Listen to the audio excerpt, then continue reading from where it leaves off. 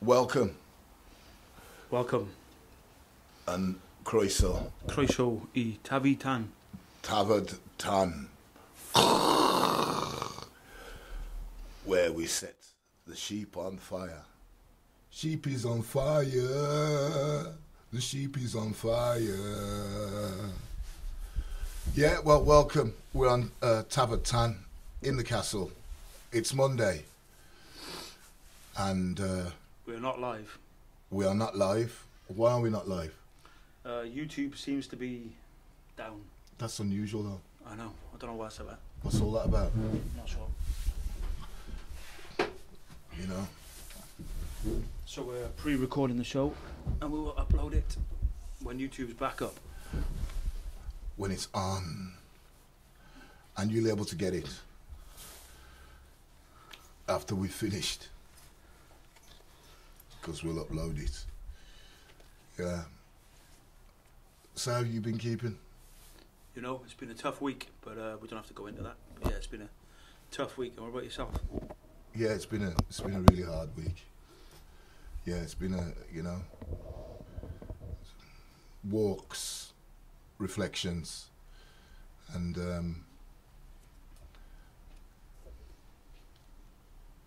not knowing how to handle things and deal with things. Just sometimes it's good just to have a rest, you know, isn't it? For sure. So we have a guest who's just turned up. This is Neil Cocker. Neil Cocker. Cocker, Outside there, and this is your legend. The legend. Stick my mask on, man. Staying super safe before Christmas for my mum. Good boy, good boy. That's your seat there. That's your mic there. Good man. And we're just to let you know, we're not live. We've had a bit of a technical issue, so we're pre-recording to upload when we're done. As live. YouTube is actually down, which we... Gmail's down, yeah. The whole Google infrastructure's gone. Wow, what's happened there? Any idea? I don't know. I've just been looking into it myself because I've been trying to send emails and all our systems are run off Google. So, oh shit! Yeah, that's huge, isn't it? Yeah, YouTube's down, Gmail's down. That's mad, isn't it? All at once. All at once, yeah. Basically everything that they run, yeah. Well, yeah, because we always go on YouTube Live every Monday, so yeah, that's quite confusing. Hopefully we'll come back. Neil Cocker, live. Not live. As live. Yeah. As live. Yeah, in the living flesh. So Neil, yeah, we just pulled you in from having a coffee there. Yeah, if you're up for it, we'll just ask you a few laid back questions about what you're up to in Cardiff. Yeah, sure. Do you want to kick off, Ninja, or shall I? Yeah. Neil, right, was in an era and in a time where not much was being expressed the way that we wanted it to be expressed, especially, there was a lot of bands and independent labels started to surface, but a main one which touched me was Plastic Ray Gun. Yeah. Oh, I'm glad, man. That's nice to hear. And you were the founder. Yeah, one of them. There was a handful of us. We were a little sort of crew, a little collective to begin with. Yeah, and it just kind of grew from there. Basically, the reason we set it up was because the kind of music that we were producing in the early days wasn't good enough for anyone else to release. So it's like everyone was turning our music down, so we were like, oh, well, we'll release it ourselves. Why was that? Why was that, you think? I don't know, I think that we were just naive and young and stupid and we didn't know what we were doing. This back in the late 90s, right? So also the access to information, Cardiff was still a small place. We were very disconnected from London and where all the sort of professional stuff was happening. And so we kind of felt a little bit disconnected. And we got better. That was it. We just had to get better on our own. And then we had some talented people working with us who were producing good music. And then over the course of a year or two, we found that actually the stuff we were doing, because we were out of London and because we weren't in that little bubble where everyone was having their own, that little clique, yeah. Yeah, that little clique. Actually, what we were doing was slightly different. And people were like, oh, right, no, we get it now. So I remember the first time Matt, my DJ partner, and I went to DJ at a proper big club in London. This would have been maybe 99. We'd have been like 23, 24. 99. Yeah, exactly. 1990. Yeah, exactly, man. And we went there and we just played a really what would have been considered quite an uncool set, right? But it was a bit of a party set. So we basically got asked to do this second room.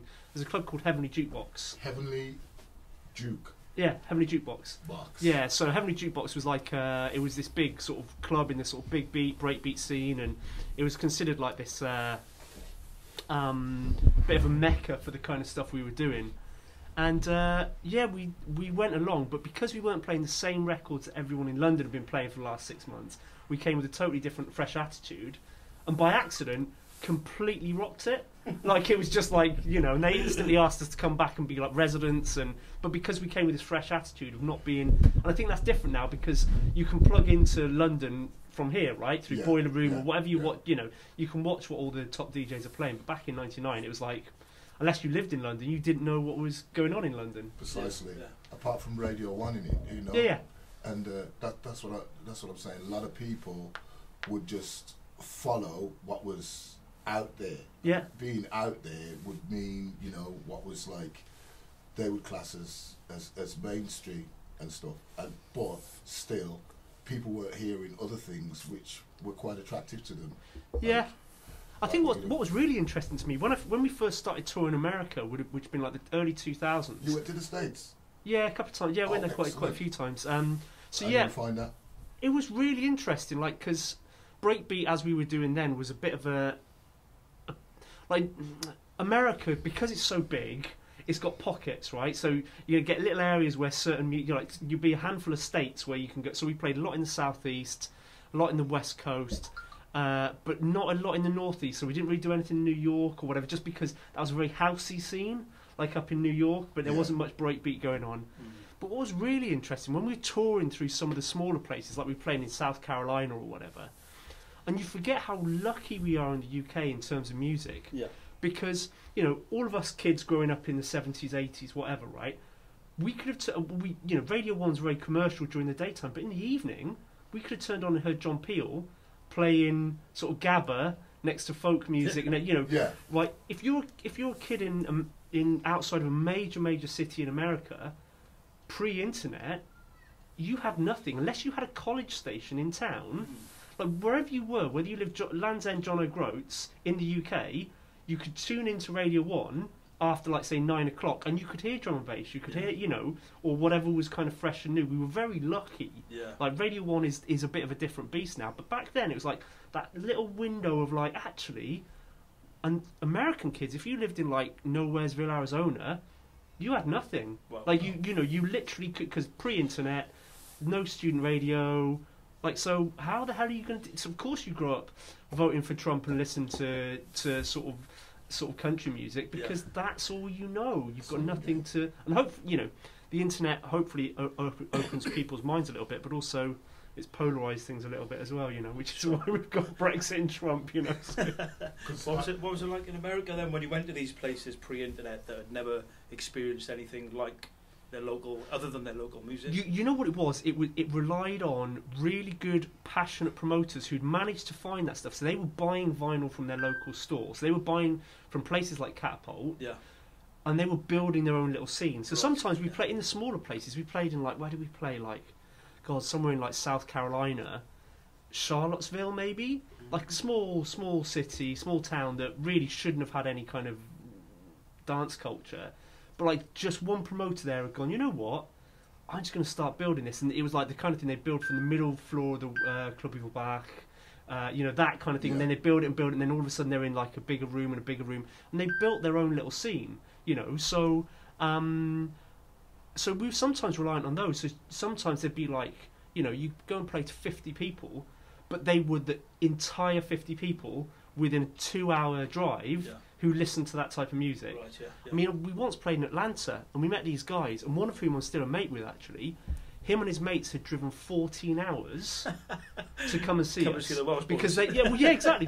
But it was like this big night of other... it wasn't just us, but it was like there's this big night of breakbeat, and 3 lads taking it in turn driving non-stop for 14 hours. Wow. Because where they lived in the middle of nowhere, they didn't have access to a breakbeat night. You know, if they were lucky, there was some line dancing going on or whatever. You know, so they drove like 14 hours in shifts to get there. Slept in their car, drove home. Wow.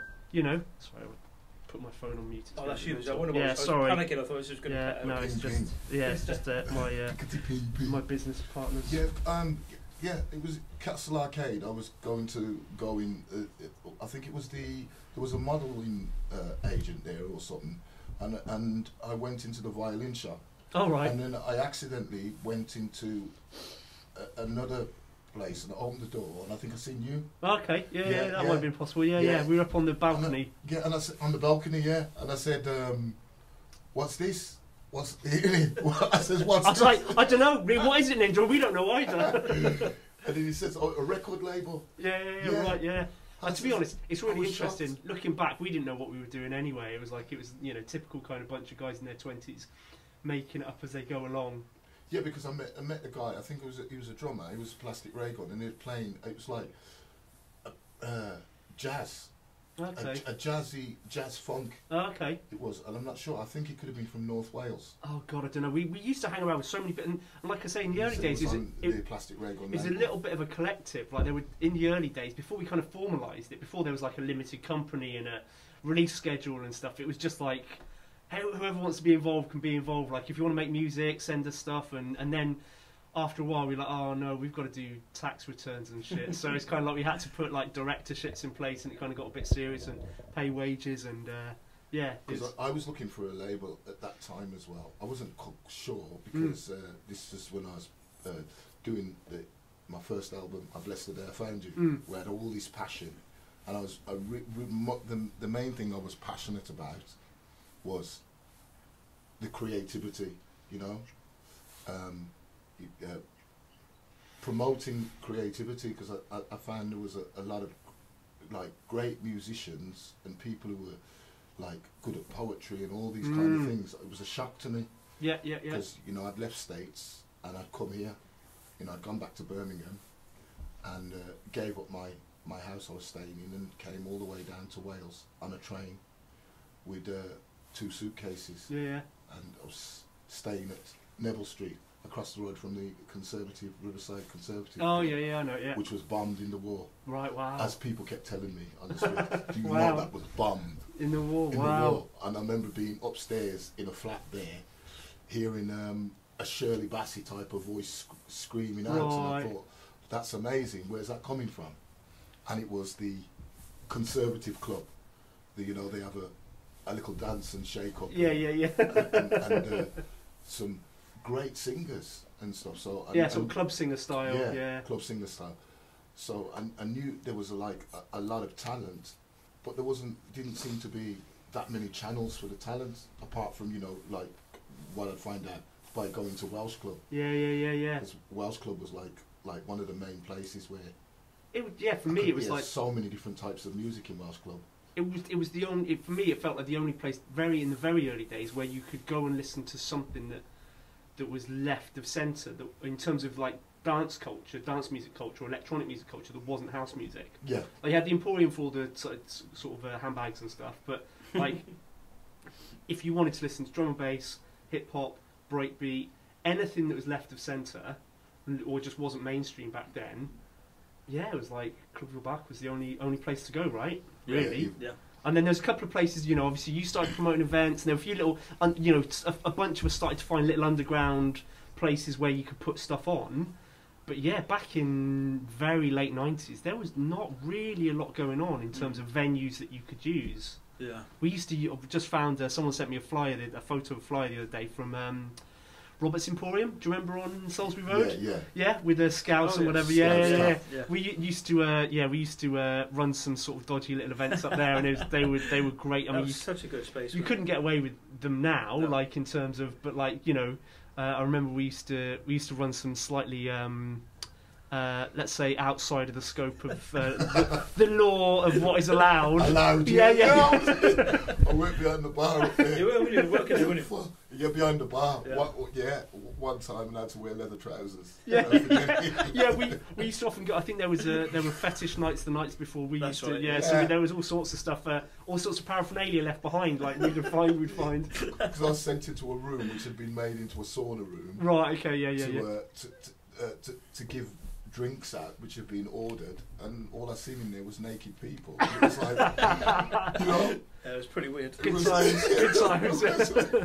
It's a shame though, because there is a sense that stuff is like that underground stuff, whether it's the club night stuff or the fetish night stuff. That's where culture is made. It's on the fringes of society, right? Yeah, and the dressing was amazing. You know, the creativity of dressing and stuff like that. So with the label, could I ask? Because obviously you started out as a bunch of mates having fun. Could you like maybe share some of the secrets on taking it to the level where you're touring America, having a big release schedule, and having hits? I guess, you know. To be honest, it was. I'd like to say there was some strategy and plan there. A lot of it was just like you often hear about these things of like, you know, when you look back at the times of the factory records in Manchester, or you know, you sort of the Liverpool movement back in the 60s or 70s.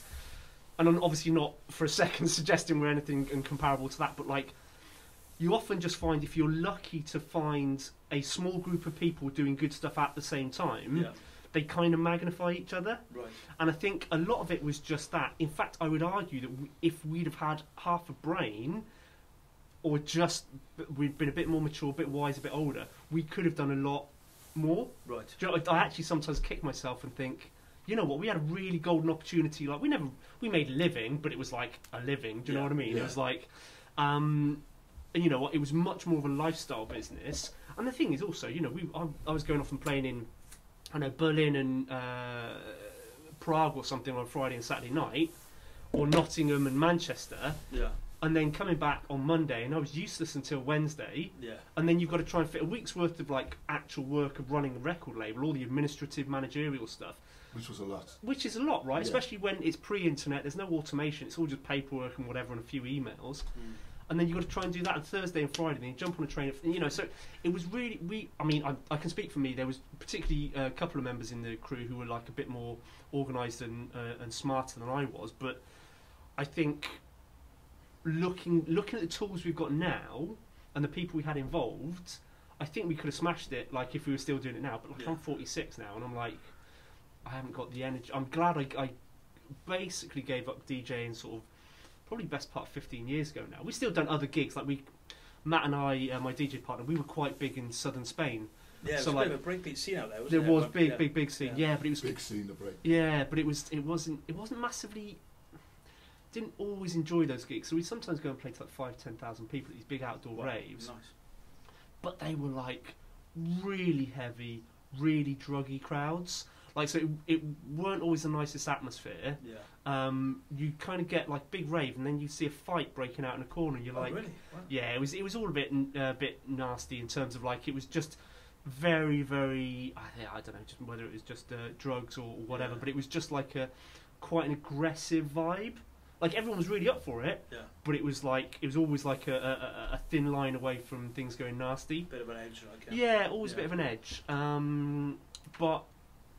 Yeah, so Matt and I still get 1 or 2 requests every year to go over and do gigs out there. Yeah, things it's like €500, and you're like, that's fine. But you're on an EasyJet flight at 6 a.m. from Luton. Yeah. Then you stay in some sort of Spanish travel lodge, but you get 3 hours sleep, and then you come back, and because you're 46, you're like you're absolutely useless for 3 or 4 days.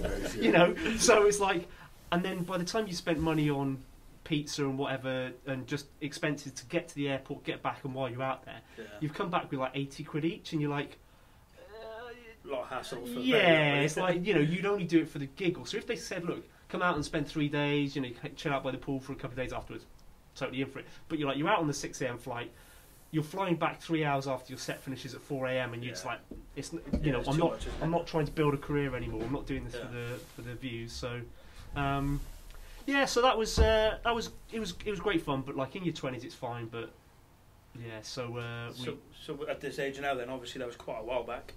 Where are you at these days? Are you still involved in the creative side of? Yeah, I mean, after the label, I spent a couple of years sort of doing various bits and stuff around the creative industries, like helping governments and councils like build the creative industries, particularly around Wales and Cardiff, just like how to engage with them, because it less so now, but certainly back then they didn't really have the mechanisms to speak to creative people. Like you had like the Welsh government policy, but like then there's all these people doing the stuff down here, and they didn't know how to communicate. Okay. So I coordinate between the two. Yeah, and like speak the same language, and just like you know, and just so they put these schemes together that weren't particularly relevant, but they thought they were, you know. So I was doing a bit of that, trying to be an intermediary, and then I've been running my own business for a while. Well, probably 10 years now, which is like a merchandise service in the music industry, and we've got another couple of bits and pieces that we do. Basically, we're a technology business that facilitates people being able to print T-shirts or hoodies or whatever. Do you want to give a shout out to what the Yeah, companies so do? like Dizzy Jam is the main one for more of your sort of viewers and stuff. Dizzy Yeah. Jam. Dizzy Jam. Exactly. So So that's with Dave. Was that with Yeah. Dave from Spillers, wasn't it? Yeah, so Yeah. Dad from Spillers, yeah, he's my I've seen him business for a partner. long time. Like. He's all right. He's probably sweating over the fact his emails don't work right at this very minute. So you know, Dav's my business partner, and we got another guy who worked with in Bulgaria, which is why I ended up moving to Bulgaria for a couple of years. Ah, What's it right. like there? It's great, man. Yeah, it's great, and like it's different. It's difficult at times. It's not always perfect. I mean, you know, it's like it's only like 20 years outside of the sort of I suppose post-communism or whatever. So they're in the EU, and they're, you know, but I often think it's a bit like Wales insofar as it's like you've got a couple of cities where stuff is happening, Yeah. and then the rest is all like fields and dragons. Right. Like it's literally there's like, you know, there's a couple literally, whereas England is quite dense in terms of like you can't really go more than like 20-30 miles without finding a city Yeah. or a big town. Can't do that in Bulgaria, and same with Wales. Like, you know, you've Yeah. got we've, you know, so in Bulgaria you've got like Sofia and Plovdiv sort of over here, and then over here you've got like Varna and Burgas, which are like the cities on the coast, but in between there's Desolate. nothing going on. Yeah, Like there's a couple of towns, and it's the fastest shrinking population in the Fastest world. shrinking, really. Yeah, because I suppose it's not dissimilar to Wales. Like let's say you grew up in Machynlleth, right, or just somewhere in the middle of Wales, and same as in Bulgaria, you're 19 years old. You've got something about you. You want to make a change in the world. You want to do something with your life. You want to do something creative, something interesting, something energetic. You've got two choices. You either move to Cardiff or Swansea, or you get out. Yeah. Yeah. Right? And I think it's very much the same in Bulgaria. Like you move to Sofia or Plovdiv, Yeah. or you move because you're in the EU. They're like the first generation who can go, well, I can move to Germany. Yeah. And so a lot of them actually do. Whereas actually, like here, if you spoke to the average like graduate, like, oh, where do you study? It'll be like Birmingham or Bristol or London or Manchester. Yeah. Like the average one out there, they'd be, oh yeah, I studied in Munich or Right. Paris, Yeah. or you know, a big percentage studied overseas because they can. Yeah. They all speak great English, like the younger generation. So they're like, you know, I'm getting out. Yeah. You know, so it's a very smart young bunch of people there, but it does have its problems. It's still a very sort of, there's still a lot of corruption there. There's still a lot of still kind of run by the mafia to a great extent. Although as an immigrant, you kind of float below that. You don't really see it. Yeah. Like, you know, so but Yeah. those people who are affected by it day to day, who've lived there for their whole lives, Yeah.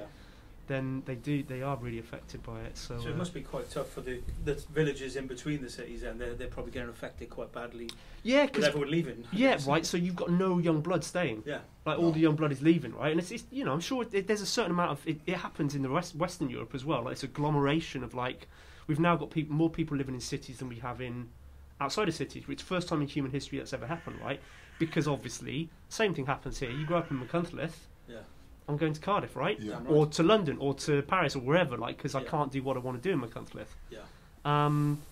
So you know, the Machynlleth Comedy Festival I think is a big success. But apart from Yeah, that, it's I don't great. think, Actually, I Yeah. love that weekend. Yeah. it's but there's not a lot else going on, you know, No. in terms of you know. So Bulgaria is kind of an odd place, but it's very beautiful. People are lovely. Loved it there for a couple of years. It's great. Nice, man. And on that note, obviously people leaving the country to come to the cities.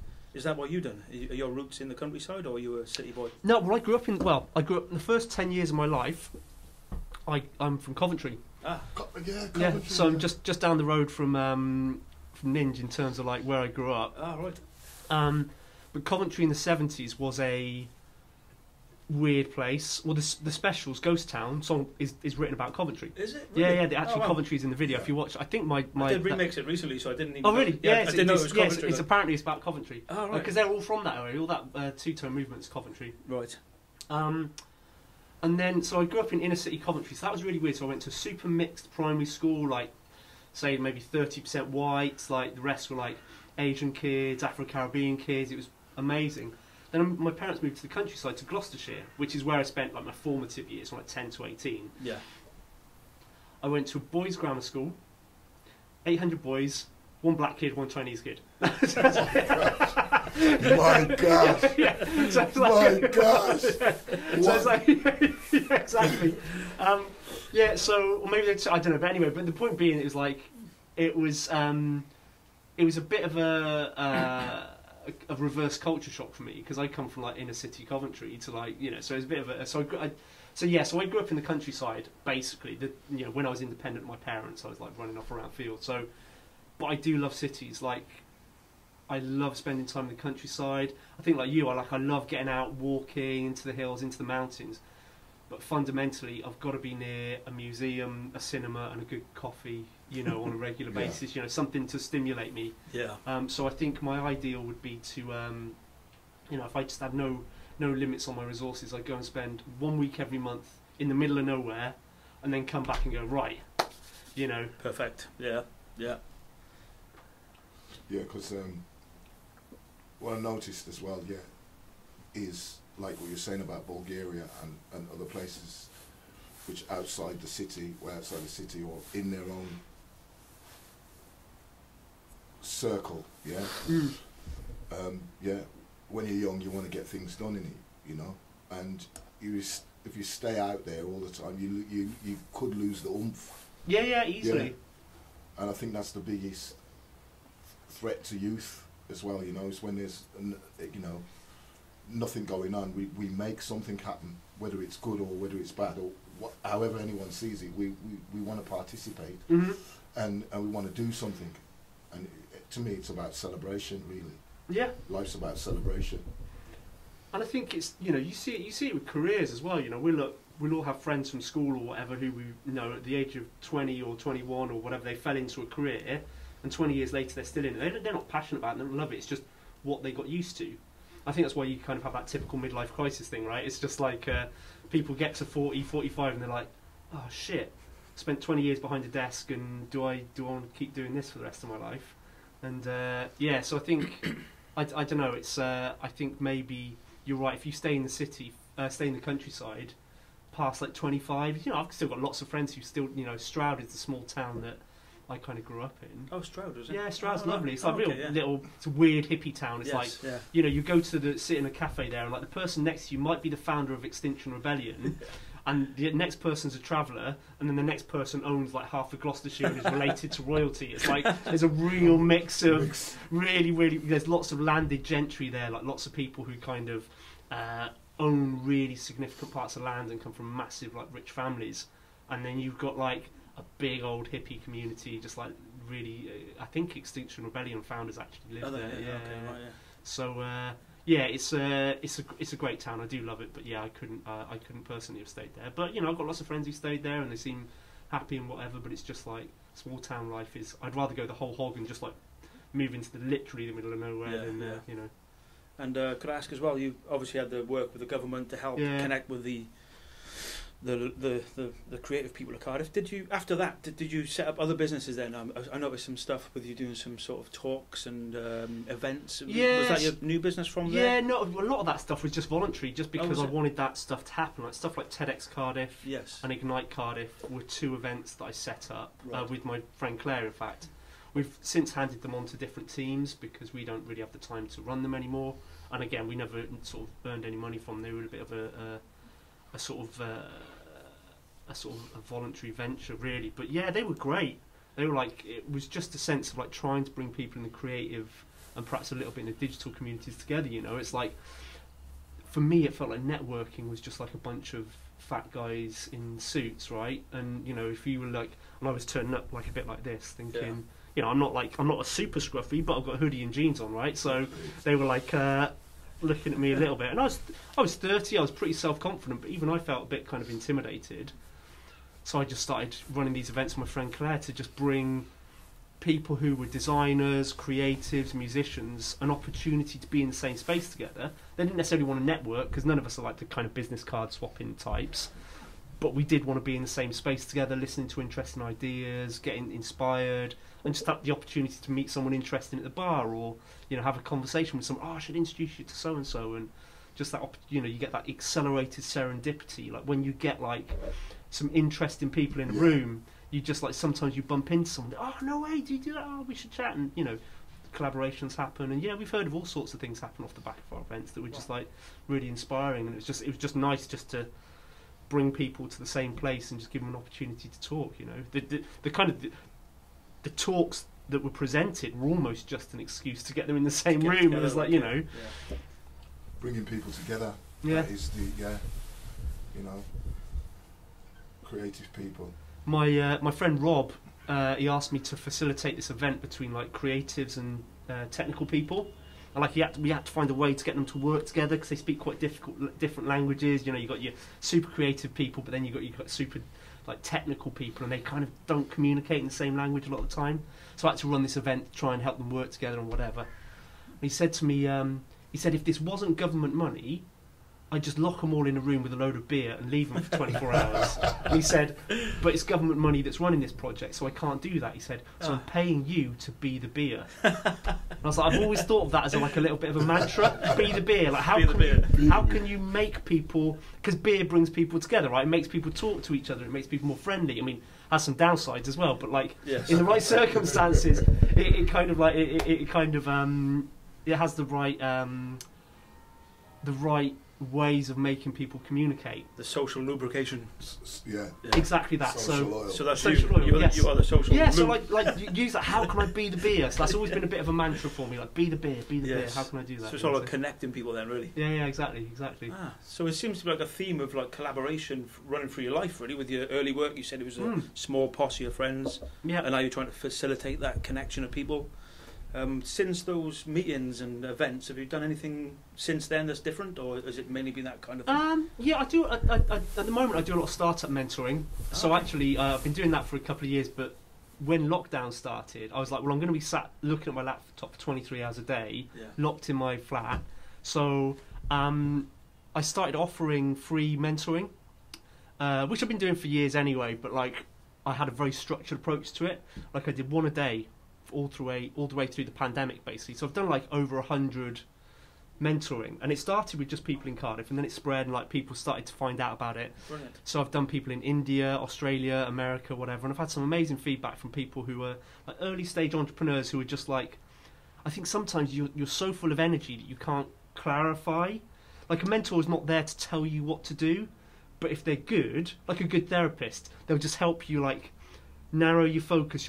So this is the thing I've got to work on, so that's been really, really rewarding. I've really enjoyed doing that. Brilliant. And coming back to that thing you're saying about that sort of trend of bringing people together, I noticed that a couple of years ago as well. I was like, holy shit, that's something I've always done. Like, and I've never got paid for it most of the time. It's like I just do it because I love it. So I'm actually halfway through writing a book about building community. Wow. I'm bringing coconuts together. When you bring coconuts together and they start to communicate, and it goes very well, and you as the organizer, how do you feel? Oh, it's great. I mean, it's lovely. I mean, everyone loves coconuts, right? So I was wondering where you were going with that metaphor, but yeah, like I totally connected the heads.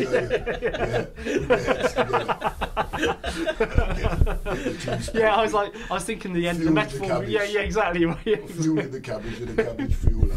Not the caca. The cabbage fueler. The cabbage connector. Cabbage connector. Yeah, the castle on TAFAD. No, man, it's great. It's really like putting on a good event, and you see people walk out there energized and enthusiastic and talking to people they never met before. That's a really good feeling, It's like anything you do when you do a good job and you see that people enjoyed it, but after doing it for years and years, and you kind of like it gets bigger and bigger. Like the problem we had with TEDx Cardiff was it got to the point where the last one we did was in the Tramshed live venue. Yeah. So we had 400 or 500 people seats in there, and it sold out in something like 2 minutes. What? Oh, So the expectation gets Ooh. really silly. yeah. And we're like, we never told anyone this is like the best thing since sliced bread. It just kind of, the expectation builds. We did a good job, and people like the talks are really good. So we had to, we had to sort of find. The expectation just got too big for us, and we were just like, you know what, we're not getting paid for this. It like sucks up like 4 or 5 months of our year. It's really stressful. You know, you kind of, the expectation for it to be like super slick, super amazing. You know, we got people coming to the first one ever, but they'd heard like all this vibe about it, and we were like, we didn't tell you. We got to live up to that. Yeah. Like, it's all right. Those people have been with us since day one, and they're like, yeah, we've seen you grow. We understand what you're trying to do. Yeah. But these people come in for the first time. They'd seen all these TED talks online, and they would go, oh, it's going to be like that. Yeah. And you're like, no. We're like this little voluntary outfit in Cardiff, right? Yeah. So you're on a journey. Yeah, exactly. yeah. Slowly getting there. So facilitating people's expectations. Mm. Yeah. Was that the difficult part? Was that what made you? Yeah, sometimes. I think. Step backwards and take another look at it. I think, just sometimes your energy for stuff, like you guys will know this, you'll have worked on projects for years. Like, you've both been guys who collaborate, produce, you're both creative people, you're constantly putting out stuff. But there comes a point where your enthusiasm alone isn't enough to sustain you. And it's like, okay, I've got to get some reward back. And like, if you're getting paid like lots of money, then that's one form of reward. Or if you're seeing that people are totally engaging with it, and every year like more people are engaging with it, more people are engaging with it, more people are engaging with it, and brings you other opportunities and whatever. But when it kind of hits a little bit of a plateau, and you're like, you either don't see your YouTube counts go up, or you don't see your bank balance rise, or you don't see like the number of emails offering you gigs come in go up. Yeah. When you've done like 18 months, 2 years, 5 years of that, and you're like, I'm not. Like, unless you love the process yourself so much that you do it anyway, and you're not doing it for external validation, which we all do to some extent, but eventually you're like, I'm a bit knackered.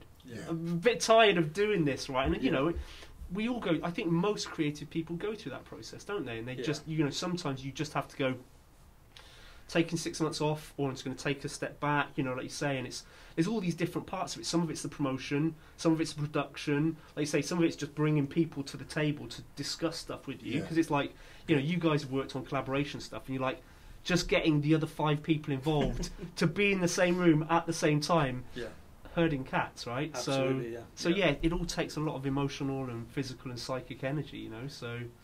Yeah. Okay, I've got another question I'll ask you.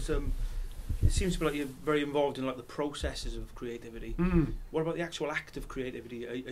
Are you creative yourself? Do you make things? Were you a producer back with the label? That's a really interesting question, because I would never consider myself a traditionally creative person. Like, I'm not an artist. I don't draw, I don't write, or I do write, but I don't paint. But I think we have a bit of a stereotypical thing about creativity, don't we? We kind of assume it's somebody who writes or creates music, or that's what a creative is. But I think all of us are creative. It's just like we haven't found what our creativity is. Most of us, because society doesn't necessarily allow us. It could be like a woodworker, or it could be someone who makes these, or it could be a clothes designer or whatever. But I think society generally doesn't allow us to acknowledge the other things that are creative. And I think, creating events and bringing people together is a form of expression and creativity, right? So, of your course. Art of project management. Getting the picture of the whole thing so all the collaboration can be effective. Yeah. So everybody can get something out of that event. I think anything that gives people some kind of emotional response and gives you an outlet is a creative thing, right?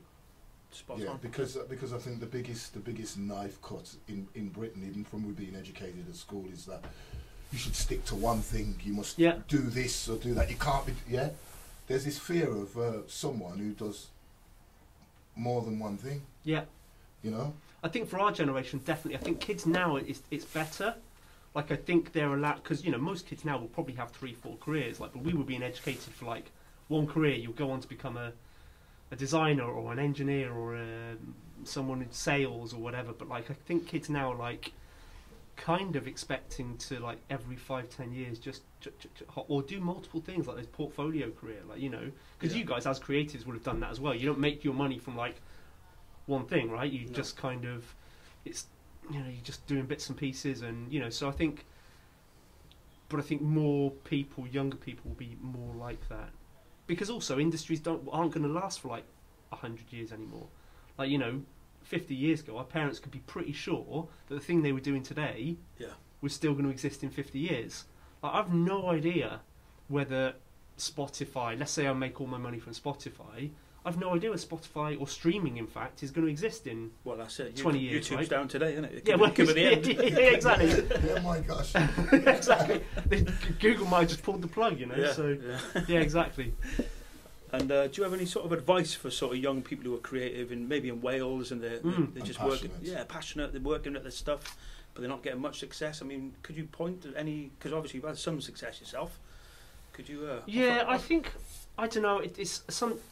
I think it's really difficult to give advice on creative stuff, because it's all so personal and it's all totally dependent on the kind of thing you're doing.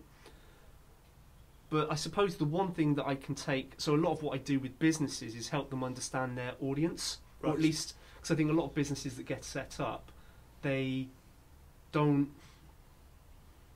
really solve a problem for their customers. They think they solve a problem, but they've got an idea, but it's not necessarily good business. And ultimately, unless you're solving a problem that's big enough that people are willing to pay you for it, then it's not, you know, like you can solve a problem. The example I always give is like, how many times have you spilled a drink in your life? Like hundreds, right? So it's a problem that everybody has. Yes. But nobody's going to pay to buy a permanent one of these that they can put on the top of every mug at home or every wine glass, because it's not a big enough problem for it to be like, it's a big enough problem when you're kind of walking around the street, but at home you're not going to do it. So you accept that you're going to spill the occasional glass of water, cup of coffee, whatever, because it's just not a big enough problem.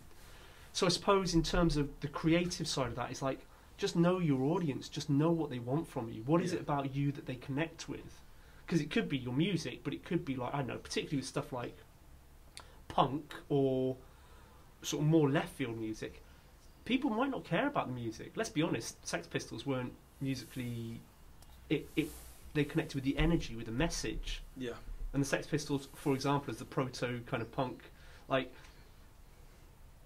that's what got people excited. Oh yeah. So it wasn't the music, you know, and it wasn't like, so a kind of dumb music executive could listen to that and gone, musically it's a bit crap, so we're not going to engage with it. But actually, a good music executive would have gone, no, I understand the energy. And it's like saying with like bands like Idols and Sleaford Mods now. You know, when I first saw them, when I first listened to them on radio, I heard them on Six Music or something. I was like, I mean, I've never been a particular big sort of punk or new wave kind of guy. And I was like, kind of all right, I get it. And then I saw Idols do a Tiny Desk concert. Have you seen those Tiny Desk? Like, they're like these little online gigs they do from the NPR offices in New York, I think. And I was just like, the energy coming off those guys was just like, oh, I get it. Like, once I saw the energy and understood the message and listened to the lyrics, I was like, right, I get it. Yeah. And then I went to see them live at Green Man last year. Yeah, they're like an explosion, aren't they? Oh, yeah. It's infectious. Insane. Yeah, and I was just... so I think find the thing that...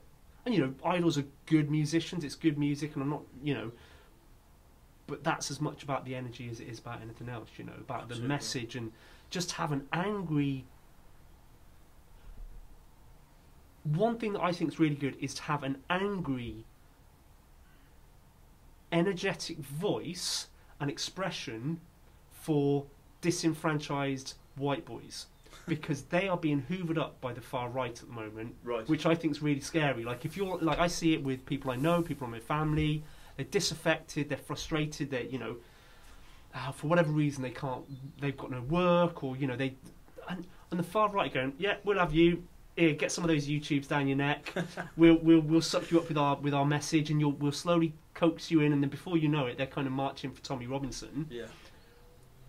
I was going, no, you can still be angry and still want to change shit, and still want to make things better, but use your energy in the right way. Yes. And so that's what I saw like when I watched them live and when I saw them at Green Man. It was just like that same kind of angry kind of let's change things, but it wasn't. But it was for all the right things, right? Yeah. You know, and that for me was what really hit me here. You know. I've got you. Yeah. And I think that's one of the good things about punk music and people like Sleaford Mods and Idols and whatever, these guys who are kind of overground, sort of become quite popular. It's like, right, no, we can get that message home to them in the right way. Nice. Yeah. Yeah, so without that outlet, it's dangerous because there are extreme organisations. There are, yeah, and that's I see it happening, and it scares me. One of the things that really scares me, you know, I fucking hell, I'm sit on a massive pillow of privilege. I'm like a straight middle class white boy. It's like nothing could be easier for me, like in terms of. But I'm really, really scared by the far right. You know, you've got like climate change and COVID and all these bad things happening, but like there are Nazis marching in the streets, and we didn't think we'd see that again. Certainly, our grandparents didn't think they'd see that again. Yeah. Well, you know, it's a thing that is inevitable to happen because it's like just like nature. Nature now is building up all this poison and everything because she's trying to preserve herself. It's about preservation. Anytime any group of animals feel that they're under attack, right, or something different is coming in to change them, then they will actually protect their territory. They become territorial, yeah, like territorial army or territorial. I've had the privilege of mixing in so many different groups, you know, because I got the genes of this group, the genes of that group, so it's like something in me has pulled me into different groups, and the thing is, it's like a fraction, right? There's many understandings, there's many ways to do things, but like, you know, with maths, there's only one answer, yeah? And unity only comes about when everybody can accept that we live in a world that is beautiful, a lovely flower bed, it's beautiful, but what we have to watch out for is the weeds, and the weeds will kill all the flowers. So that's the bad thinking. Anytime you need a checkup from the neck up, yeah? So the way we wash our bodies, we need a mango wash. Hitler was the Martin Luther King of the West, but what Hitler focused on is the fear of the people. The fear of the people, or promoting fear, brings people together. Like love brings people together. What people love brings people together. What people hate brings people together. Yeah. Yeah. And the thing about it is if everything was put back the way it was, the way Mother Nature has created it and put back the way it was, then would we still have all this confusion and things going on? Probably we would. Yeah. So. But there's a tribal nature to us as well, right? We, you know, it's part of our genes to a certain degree. No, I don't think it is. I think it's the mind. We're all living in the same mind, right? And the mind. Yeah. The mind as an enemy, and that's when you put yourself above everything else. Yeah. When you realise that that we're all on one earth. Yeah. And we're supposed to be here. It's a miracle that we're here. If you look through all the processes that we come through biologically and how we've evolved, you know. But when people start to get lazy in their thinking, right, and this, that, the other, they just act on instinct. And instinct is, if there's anything that's different, you attack it. Yeah. So it's a time of the scapegoat. That's why the goat is at the top of the mountain. Used to be the lamb. We accepted what the lamb was. We accepted what the lamb was, but now it's a time of the goat. So horns are getting sharpened. Beautiful, beautiful. I got to butt in there because we're almost out of time. Wow. But yeah, there's some nice words, Ninj. Always a bit of wisdom from you every week. Always. It's a profit. We're gonna ask Neil maybe a closing question. Do you want to do that, or shall I? You do it this time. I haven't got one yet. I'll have to think of one. Now you will. So Neil, any closing words, mate? Anything you want to share with us about the creative industries or the creative process, or Wales in general, or just yourself? Any closing words for us, buddy? No, not really. I mean, just thank you to you guys for, we've moved in kind of not quite connecting circles or similar circles for like 20 plus years, right? And it's you guys are still out there putting a lot of effort and time into doing good things and spreading the message and being creative and putting Cardiff on the map, and it's appreciated. I think the problem is, sadly, that people generally tend to get recognised when they have a very clear economic impact. Excuse me. So I think a lot of the people in the creative scene, especially those who are doing stuff like constantly doing positive stuff, unless they go massive or get like the press coverage or get loads of money, they don't really truly get recognised within their own kind of communities. So no, I know that you guys will probably go massively unrecognised in terms of your output. Just thank you to you guys and keep doing it, man. It's appreciated. Excellent. And you're still doing the mentorship now, eh? Yeah. If anyone's interested, just go on to neilcocker.com and you can find your way into some... we might get on ourselves. After 20 years, we could do it now. Okay, any closing words? And then anything else, Neil? Anything else you want to say? Yeah, it's in our case... In my case, it's not about the recognition, because that's already occurred. But even in India and all these different places, it's mad. You don't know. It's like when you have a shit, right? Once you release it in the toilet system, you ain't got no control over it. If you go down the road to go and dig it up, they'll arrest you and do you for criminal damage. Yeah. The only time you have control is while it's in your ass. As soon as you let it go. Yes. Yeah, I know. Yeah. Anything can happen. Come up in your sink with the dishes downstairs. We take a lot for granted and we don't realise. Yeah. So what I'm saying is cosmic reunion. I was talking to Flaps about that. Yeah. Nothing goes to waste. To Mother Nature, she'll find something to do with us. We're all just stardust. Yeah. Stardust, baby. Stardust. On that note. On TAFAD Tan. Stardust. So thanks for tuning in, and we'll catch you next week. neilcocker.com. Thank you, Neil. Neil Cocker. Thanks, gents. See you, buddy. Cheers. Thank you. Legends.